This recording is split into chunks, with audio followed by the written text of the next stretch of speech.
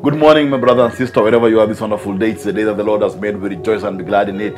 I'm grateful to God as always for what He has given us, and it's the gift of life.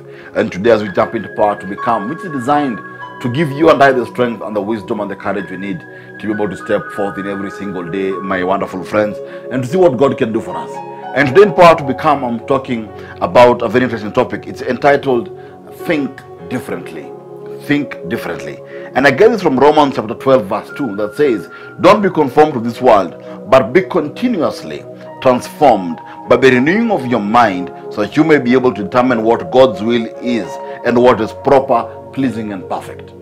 When I say think differently, I mean this: that as a child of God, you don't have to always align your thought process to what you see. You don't have to align your thought process to what you hear, unless you're hearing what God is saying. As a child of God, you must have the mindset that I have to look at things the way my Father would look at them. It says, don't be conformed to this world, meaning that don't align your thought pattern. Think differently. If they say that this can't succeed, if they say that this can't work, if they say it's impossible for people like you to get things like this, then my dear friends, it's important for you to realize that in my thinking, I have a different way of doing things. I have a different way of understanding things. I have a different way of approaching my life. My perspective has been changed since I met the Lord. Is your perspective the way it was before? Remember, I've always liked to say this, and you've heard me say this many times in the Bible class, that the laws of the world are very simple. What goes up must come down. Laws of the world are you must know someone to get somewhere. You know? But if I think differently, understand something, with God, it's from glory to glory. With God, there is a way where there is no way. With God, He can make a crooked place straight.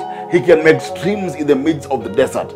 I must believe that in my thinking as a child of God, that there's a possibility that things can work differently for me because I'm a child of God.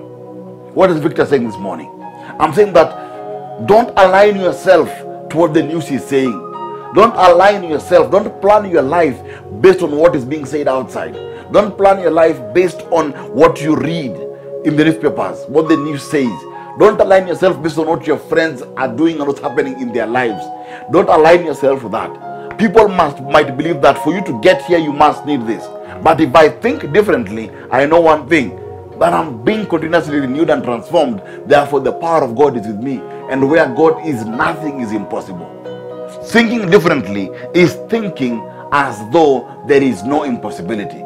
Thinking differently is thinking that there is a way where there is no way. Thinking differently is thinking beyond your finances, thinking beyond your education, thinking beyond your connections. That is thinking differently. I want you to step out today with a mind that I will think differently.